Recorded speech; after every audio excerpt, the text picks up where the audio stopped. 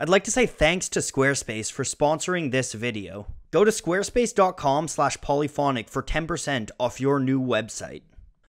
Satire is a powerful tool for protest. Dating as far back as the ancient Greeks, people have poked fun at social and political establishments to try to make change. Right now, it seems like a lot of the best satire is reserved for the world of TV, but it can be equally powerful in music. And I think no band has ever been so good at this rebellious satire as the Dead Kennedys. One of the greatest punk bands of all time, their brilliant lyrics wielded satire like a well-honed blade and used it to push their political messages. Let's take a closer look.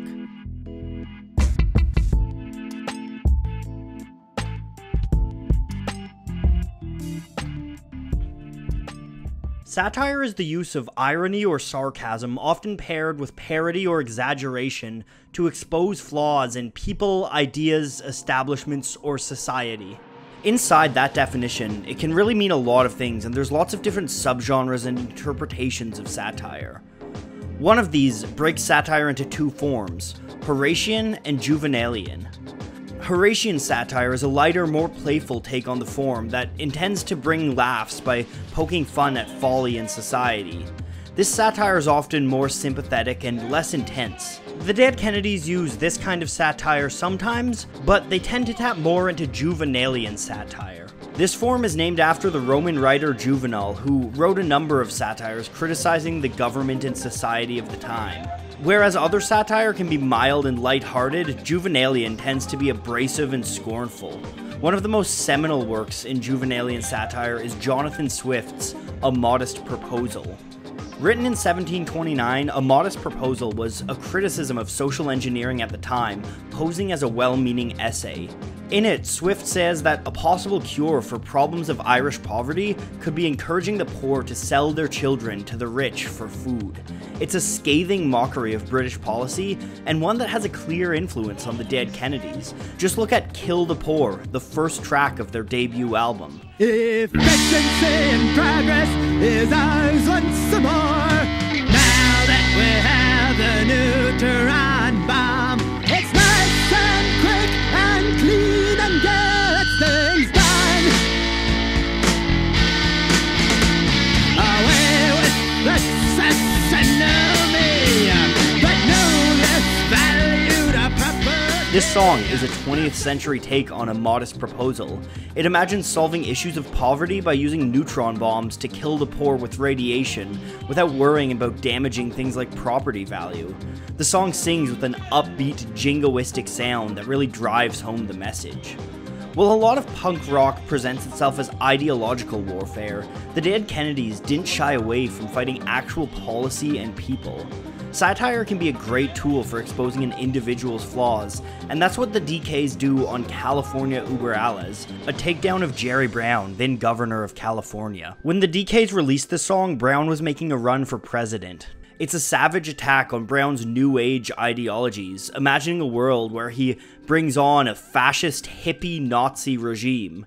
Separatists will control you, and with percent natural, you will jog for the master race, and always wear the happy face. The Dead Kennedys openly criticized people all over the political spectrum.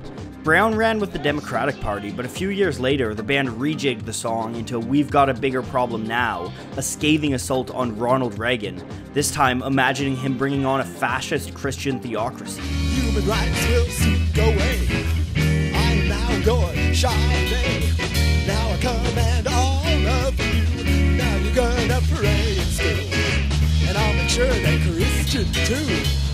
Politicians aren't the only targets of the Dead Kennedys satire. They also turn on the music industry regularly. Look at MTV Get Off the Air, which argues that MTV was neutering the rebellion of rock and roll and commercializing punk rock. The song opens with a satirical take on MTV VJs. My job is to help destroy what's left of your imagination by feeding you endless doses of sugar-coated mindless garbage. So don't create.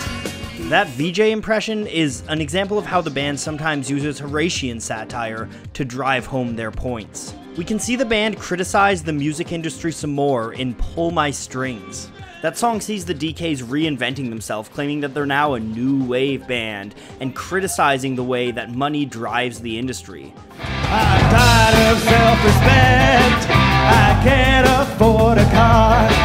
I wanna be a prefab superstar. I wanna be a tool, don't need no soul. Wanna make big money playing rock and roll. When they performed this song, the Dead Kennedys came out with big S's on their shirt and then pulled ties over them to turn them into dollar signs. The song's chorus is a parody of the hit My Sharona, except they criticize payola, the practice of paying radio DJs to air specific music. Drool, drool, drool, drool, drool, drool. My payola. Drool, drool, drool. The masterwork of the Dead Kennedys satire might be Holiday in Cambodia. The song is a parody of yuppie college students unaware of their privilege. It draws stark contrast between the lives of these people and the situation in Cambodia, which was under the brutal rule of Pol Pot's totalitarian dictatorship. Say I'm in the school for a year or two, and you know you've seen it all. And that is coming, and you'll go far back east in time to crawl. The song starts out with a frame of these college kids that claim they know the plight of the poor, and then it suggests that they take a holiday in Cambodia, where a dictatorship was in the middle of putting the educated, city-living people of the country into forced labor camps. Well, you'll learn how to really got in your back for a full liberation day. Slave and soldiers steal your dog, and you had to skewer it on a stake. The song takes on societal elites who the Dead Kennedys have a distaste for, while also condemning the US government for lack of action in Cambodia.